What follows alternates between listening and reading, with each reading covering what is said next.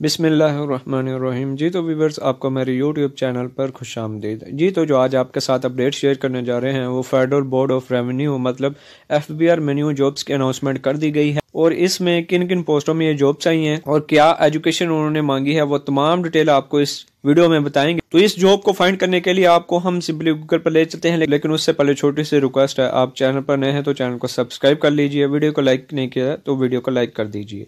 जी तो आपने simply Google पर आ जाना है। जी तो आपने गूगल पर आने के बाद लिखना है jobs.com.pk वेबसाइट का नाम है, जो कि ऑफिशियल वेबसाइट है जो गवर्नमेंट और प्राइवेट सेक्टर्स की जॉब्स के हवाले से।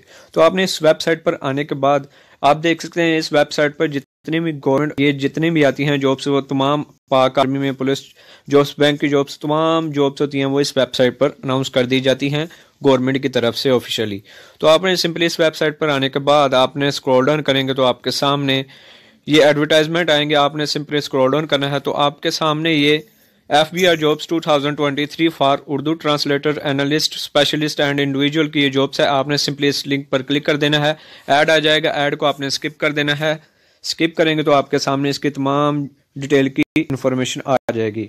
तो आप देख सकते हैं जी, फेडरल बोर्ड ऑफ रेवेन्यू की तरफ से ऑर्गेनाइजेशन जॉब का नाम है और वैकेंसी उर्दू ट्रांसलेटर की है, एनालिस्ट की है, स्पेशलिस्ट एंड इंडिविजुअल कॉन्स्टेंट्स की है, education bachelor degree, master and PhD है।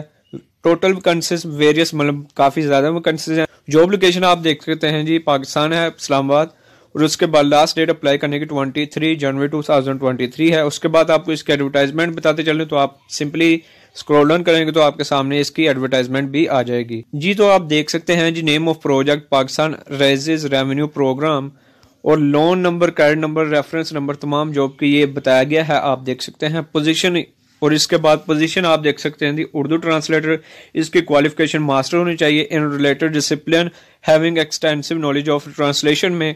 उसके बाद आप एक्सपीरियंस भी उन्होंने इस साइड में ये तमाम एक्सपीरियंस की ये डिटेल बताई गई है, आप वो भी देख सकते हैं। उसके बाद ये एनालिस्ट की बताई गई है जी, उसके बाद ये एनालिस्ट की एजुकेशन बताई गई है। उसके बाद रेवेन्यू इम्पैक्ट एनालिस्ट, इकोनॉमिस्ट की एजुकेशन भी बताई गई है और इसकी रिक्वायरमेंट बताई गई है। उसके बाद ये तमाम पॉइंट्स में आप देख सकते हैं जी, ये जॉब का क्या पर्पस है और उसके लिए क्या आपको रिक्वायरमेंट बताई गई है और आपने अप्लाई किस तरह करना है, वो तमाम डिटेल इस ये वाले पॉइंट्स में, तमाम पॉइंट्स में बताई गई है। और आपने डॉक्यूमेंट किस तरह अप्लाई करना है, किस तरह आपने डॉक्यूमेंट्स देने हैं, तो उसके बाद आप अप्लाई कर सकते हैं।